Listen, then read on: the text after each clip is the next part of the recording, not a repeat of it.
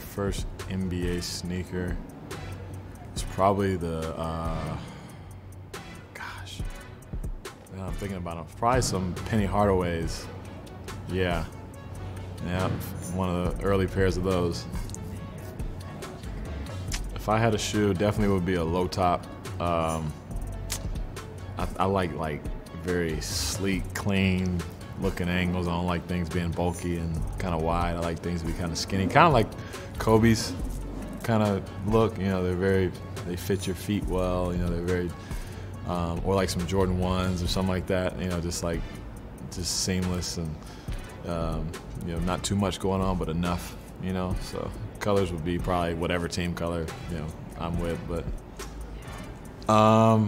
each year is different for the game-worn shoes, but my favorite sneaker is probably like Jordan 11s. I just really like them for some reason. They're my favorite one to wear anytime.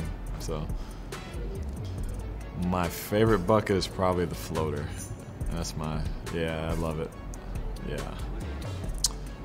Favorite player to watch? It's probably between like Paul George or Kyrie Irving. I'd probably say Kyrie even first because it's fun to watch like poetry in motion when he plays. If I could pick one teammate, it would probably be I guess Hakeem Olajuwon. Yeah, game day I do have a routine. I eat the same like red pasta with chicken, red sauce with chicken, and same thing. I mean, it's literally the same order. Everywhere I go has to be the same thing. And I add a little bit of crushed red pepper on top and some Parmesan cheese, and I'm good to go. Yeah, there's actually a bunch of guys that I kind of emulated my game after. One of my favorite players was Isaiah Thomas when I was younger. And then as I got older, it became like Tony Parker, guys like that, Steve Nash, like the smaller-ish guards, but had the skill sets to score at all levels and use their not let their height be a disadvantage in a sense. So really liked all their games.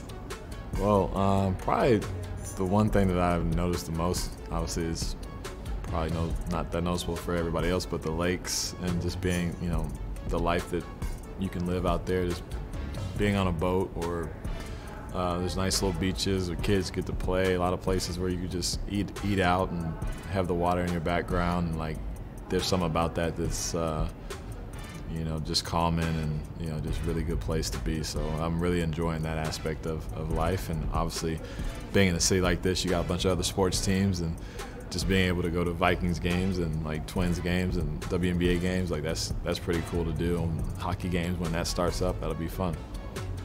My favorite NBA city is probably like Phoenix a lot. Phoenix is really nice. LA, obviously, one of the bigger cities. Probably Miami with warm weather.